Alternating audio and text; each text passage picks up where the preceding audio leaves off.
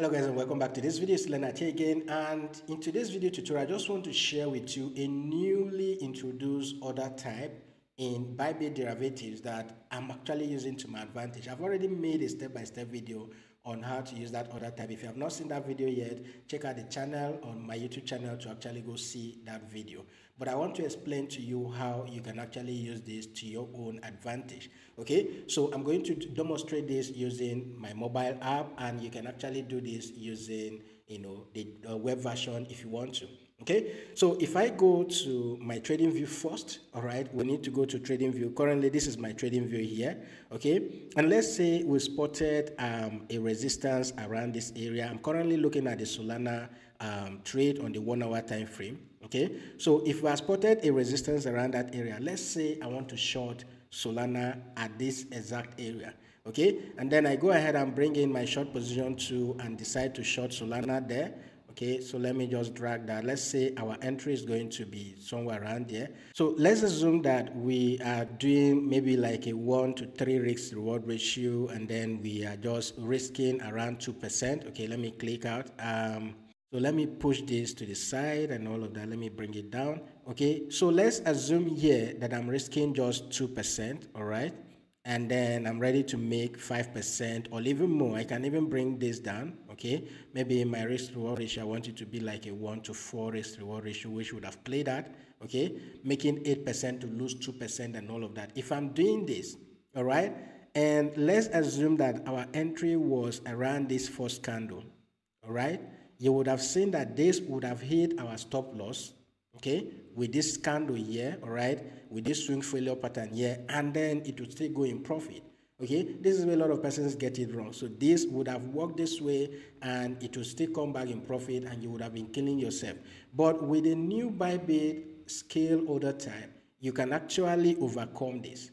Right? You can actually overcome this. So if you were actually thinking to enter at this first candle, or even at the second candle, or at the third candle, with that scale order type, you would easily overcome this. So what the scale order type will allow you to do is, let's assume that our first entry was here. Okay, our second entry will be somewhere around here. Our third entry will be here, our fourth entry will be here, and then fifth entry will be here. Okay, maybe when this actually shoot up here, it would have hit 1, 2, 3, 4 of our entry without taking the last one. And that way, when it starts coming back down, it will give you your average price somewhere there, and you would have made money in the market. Okay, so what I need to do right now is to switch to Bybit, and I'll show you how this works.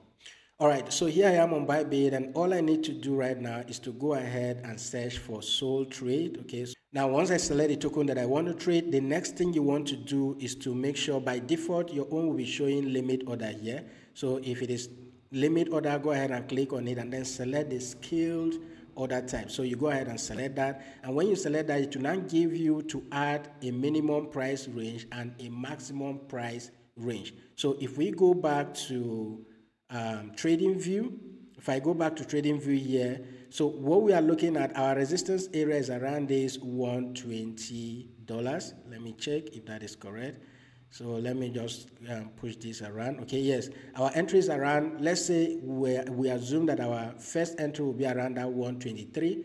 Okay, so that 123, I want to just imagine that things like this will happen. So I will do from 123 to around 127. That is the range that I'm going to calculate there. So if I go back to Bybit again, I will just do here, my minimum will be 1, 2, 3, and then my maximum will be, I can even do 130, but let me just do 127.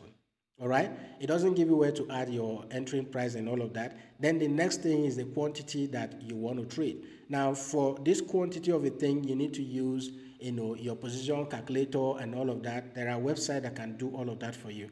If you have been following me on YouTube or my Telegram, you'll know how to calculate all of this. Okay, let's say I want to trade 2 Solana.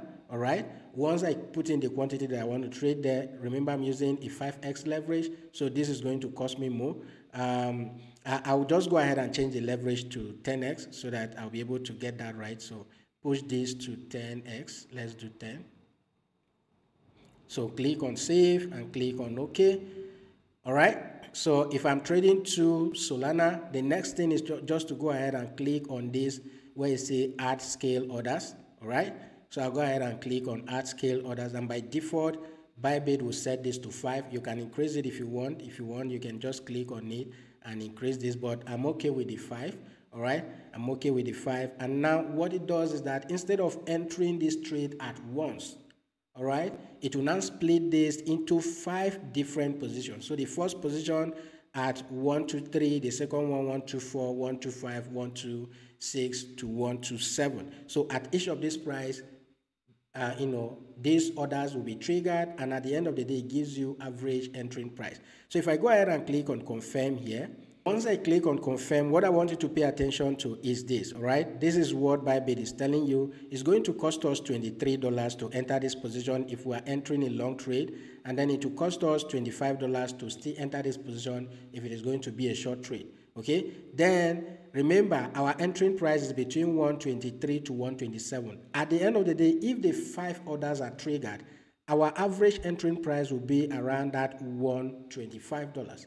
All right, our average price will be around that $125. So if I now go back to trading view, okay, if I go back to trading view, remember this market actually moved up to this area here, right, which is around above 126 and all of that. So this would have triggered all those orders. In this case, instead of just putting 2% as my stop loss, I can increase this further. Okay, I can increase this further. So at the end of the day, if this start triggering and picks all my trade, my average entering price will be somewhere around 125. And when this market started dropping, I would have made a lot of money. All right, I would have made a lot of money. Instead of allowing this to go hit your stop loss here, you would have used that opportunity to enter more trades, and that would have given you a whole lot of profit instead of stopping you out, and then at the end of the day it comes back into your favor and all of that. Okay, so that is how you use the Bybit scale order type.